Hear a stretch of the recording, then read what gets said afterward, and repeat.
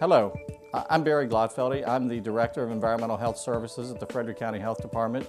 And today I want to talk to you about rabies and how you can help prevent rabies transmission and what the Health Department and Animal Control do to prevent rabies transmission.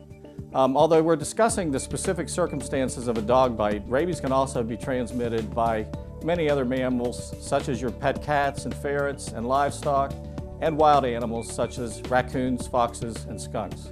Our understanding of how rabies is transmitted and how the disease progresses in those infected is key for the prevention strategies that have been developed and successfully deployed against it, and why fatalities are rare in the United States.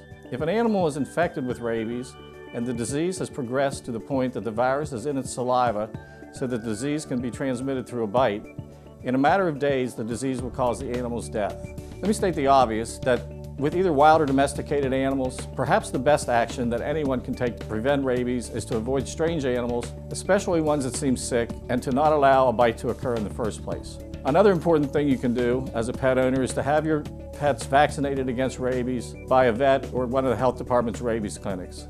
Dogs, cats, and ferrets can all be vaccinated. Even the best efforts can't always prevent animal bites from occurring. Even though a rabies-infected animal is often aggressive and can attack you, dog bites are usually the result of a healthy animal reacting normally to a situation such as the owner giving it medication or the dog being frightened by a stranger appearing quickly.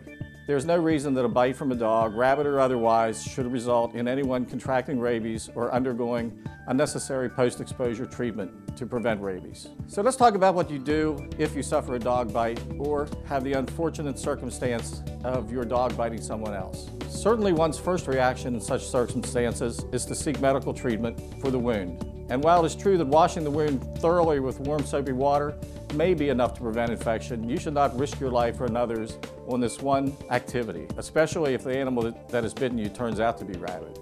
To determine whether a more rigorous and expensive post-exposure treatment consisting of a series of injections is necessary, the health of the biting animal needs to be monitored for 10 days, the time frame in which an animal infected with rabies would die.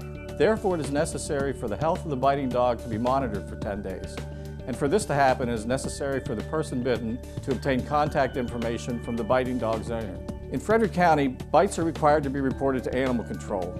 If you seek medical attention for a dog bite, your medical provider will collect what information you can provide them and notify Animal Control. If you do not need medical attention, you will need to contact Animal Control yourself. Animal Control will take down the information about what occurred and where, and the dog owner's information if you have it. They will then contact the biting dog's owner. If you don't get contact information or the owner is not with the animal, Animal Control should still be contacted to start a bite report. Provide them with as much information as you can: the breed of the dog, its size, whether it is wearing a collar, and what it looks like. Other information such as the time of day and location where the bite occurred is also necessary. If it is appropriate, Animal Control will patrol the area and the Health Department will make flyers to be distributed in an effort to find the animal. If the animal or owner cannot be located, post-exposure treatment may be the only means necessary to assure a bite victim's safety. In those cases where the pet and pet owner can be located, Animal Control will contact the owner of the dog to ensure that it's placed under a 10-day observation period. Animal Control does not take the dog from the owner except in very extreme circumstances.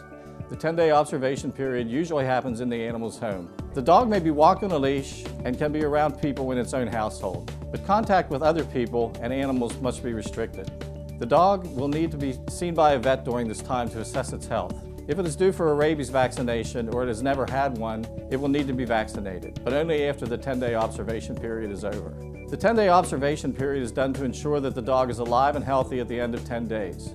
There is virtually no possibility of an animal being alive 10 days after it has become rabid and its saliva contains the rabies virus. In short, if the biting dog is healthy at the end of the 10 days, it could not have been contagious when it bit you. However, if the dog develops symptoms of rabies or dies during the 10-day observation period, it will need to be sent by the health department to the state lab for testing as quickly as possible.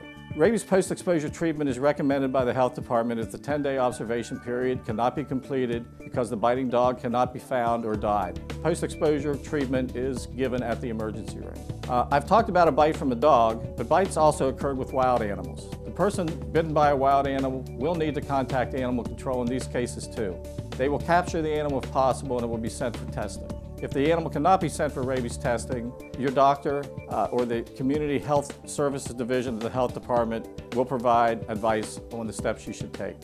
I hope we've been able to show you that even if a dog bite occurs, that by following a few simple steps of sharing information, filing a bite report, and having your dog go through a 10-day observation period, that rabies can be prevented and unnecessary treatment for rabies can be prevented. If you have other questions or would like more information about rabies, contact the Community Health Services Division of the Health Department or the Environmental Health Services Division of the Health Department.